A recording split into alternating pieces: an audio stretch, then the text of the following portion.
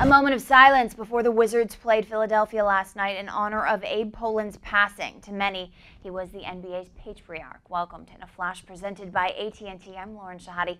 Abe had suffered for years from progressive supranuclear palsy, a rare brain disorder that impairs movement and balance. He also had heart bypass surgery in 2005, broke his pelvis 2 years later. Pollin was the NBA's longest-tenured owner, purchasing the Baltimore Bullets back in 1964. NBA Commissioner David Stern issued a statement saying the NBA family has lost its most revered member. We will remember his unparalleled dedication to the city of Washington.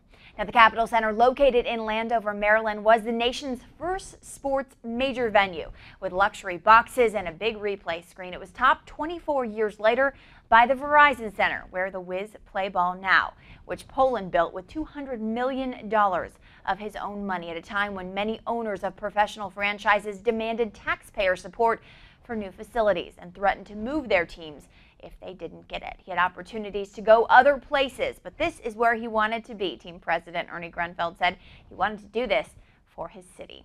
That's In a Flash presented by AT&T. Until next time.